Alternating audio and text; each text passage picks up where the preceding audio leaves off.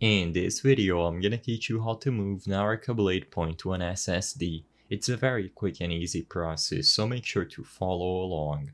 I'm gonna teach you how to move the files of Naraka Bladepoint to another SSD if you are playing the game through Steam.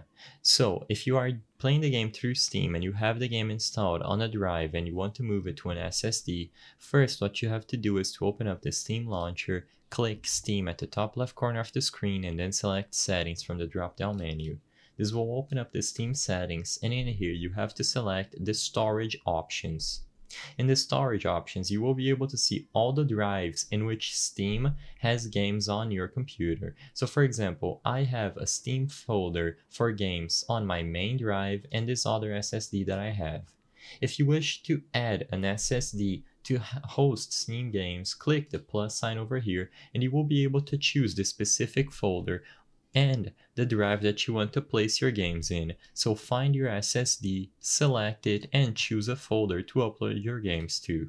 I won't be able to do that in this video because, as you notice, all of my drives are currently being used. But as long as you select your SSD in here, the next time you run Naraka, you will be able to run it through the SSD.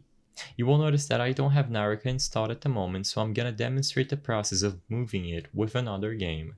So right click Naraka, and like I said, I'm only using another game as an example, but right click Naraka, Properties, and then Installed Files.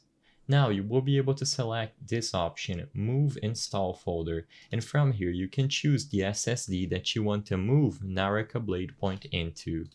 I hope I was able to help you on how to move Naraka Bladepoint to an SSD. If this video helped you, please be sure to leave a like and subscribe for more quick and easy tips. Thank you for watching.